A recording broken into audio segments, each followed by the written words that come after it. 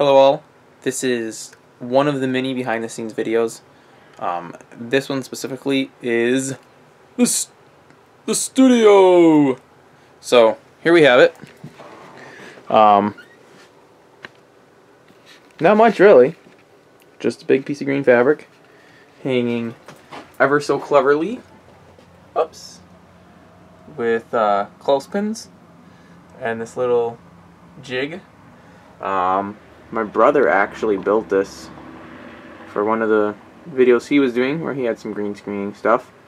And just this little thing so we could get the rope higher, because otherwise we were doing it from the doorway here of the closet.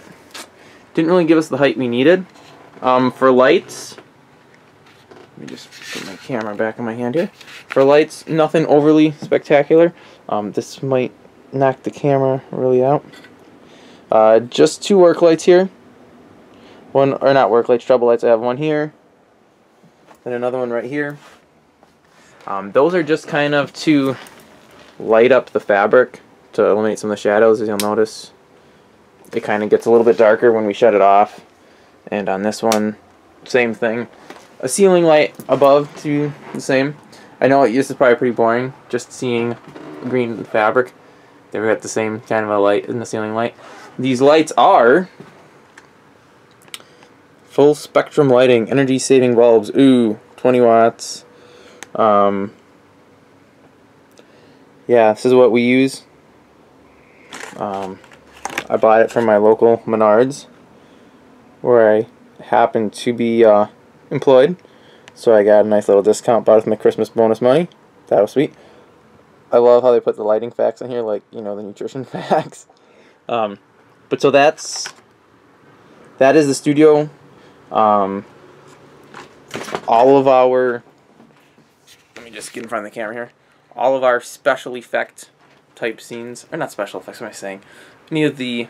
Anytime I'm on location, if you hadn't realized this already, I did not actually fly out to Israel. All those times in the movie where I say I'm on location or this is where this happened, kinda was fibbing, because I wasn't actually there. I was right in front of this green screen. I have a tripod, but that's kind of buried right now, so I'm not going to show you that. And who cares? It's a tripod. I mean, who doesn't know what a tripod looks like? Just a standard tripod.